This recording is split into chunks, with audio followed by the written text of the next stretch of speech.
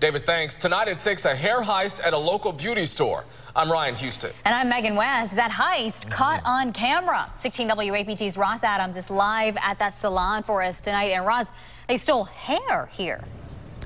That hair heist went down here at the Beauty Star in a West Jackson shopping center Friday evening. And the store's video cameras were rolling the whole time.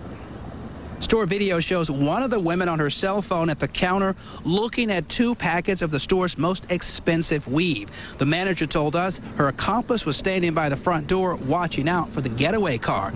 Moments later, that woman at the counter grabbed the pricey weave, and both women quickly ran off, leaving the store. Soon as she opened the door, that's when she grabbed her hair and they ran out, and the car was waiting for them outside.